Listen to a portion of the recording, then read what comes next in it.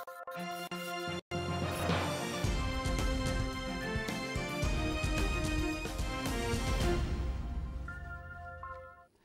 and welcome. The ruling parties have agreed to extend the term of the Office of the High Commissioner for Human Rights Nepal, OHCHRN, for another 6 months, tentatively. Its current term expires on June the 9th. This will be the 5th term extension of the human rights body since its establishment in 2005. The government had hinted that it would extend OHCHR's term for another 6 months with revision in its current mandate. The UN body will assist and strengthen the National Human Rights Commission. However, its right to access to the archive of the judiciary, parliament and prisons would be curtailed. And today, we have representative of the High Commissioner for Human Rights, Richard Bennet, with us in the studio. Mr. Bennet, welcome. Good morning. So, what is happening with the term extension? Well, we're still in discussions with the government, and we have been now for quite a few weeks. We're in a sense discussing the fine print of the agreement, then we expect to be informed by the government of their views in due course. But we have not yet had any formal notification from the government. Yeah, whatever the discussions are happening, even within the political circle, they're roughly informal, or even if it's formal, the results don't get leaked out. What's your assessment? Why do you think, I mean, it would be a little unpleasant for me to ask, how long do you wish to stay in Nepal? Well, you can ask that question, really, I think that OHCHR does not want to outstay its welcome. But at the same time, we see the human rights situation as serious. We were invited to Nepal at a very difficult time, and we have a role to play under the CPA and under the agreement that we have with the government. We would like to complete our task. At the moment, our focus is more on the human rights situation than it is on the mandate extension. In a way, that is the priority. If the house is burning, is that the right time to talk about changing the furniture? It makes sense, but with less than a month remaining in your present tenure, how can you actually focus on human rights condition? Because, I mean, 1 month down the line, you're not even sure if you're going to stay.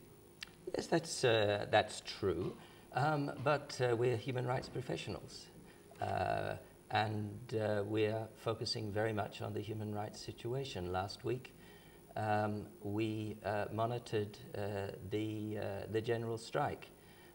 We had 21 teams in 14 key districts in all 5 development regions, and I think we played an important role to prevent violence and human rights situations. And I think that it's no exaggeration to say that we helped to save lives. So we are focusing on our daily work and on the issues that we have continued to work on for some time, including the strengthening of national human rights institutions and the fight against impunity. Yeah, one of the things that you are often charged, OHCHR is often charged of coming up with, I don't know if I should be using the word excuses. When your term is about to expire, you're said to be talking about human rights violations at let's say a month or something before that. You often come up with those things, human rights situation being not too good. Well, I think we've consistently been talking about our concerns on the human rights situation. So you're actually refuting the allegations? Yes. I don't think we change our approach. In fact, we consciously talk internally about not doing so. I encourage my staff to work the same whatever the situation. And we also issue reports and statements in the same way, whatever the situation. It just happens that at present there is a perilous situation for the peace process. We saw that on the streets last week. Now there is a lull, but still the situation is in the country is in a situation of political crisis, I believe. So you think it should be extended, the term? We have proposed an extension for 2 years, and we're waiting for the government's response to that proposal. And we do hope that the government will issue a request with a full mandate for OHCHR, and we're in very good discussions over that. I have to believe that as well. But recently there was a lot of pressure when government, some members of the government suddenly said that we don't need OHCHR. And there was a lot of pressure from the foreign envoys, including European Union and other ambassadors as well. How do you think that should they be talking about this, the envoys? Well, I think there is support for OHCHR from many different quarters, including the foreign envoys, but also from many Nepalis. And to be quite honest, the support of Nepalis is even more important than the foreign diplomats. There may be a few doubters.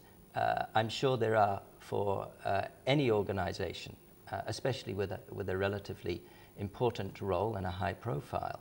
But the feedback we get is that the support is much greater than those who do not support. And after all, we came to Nepal with enormous support from the people, especially the civil society. And I believe the support is still there.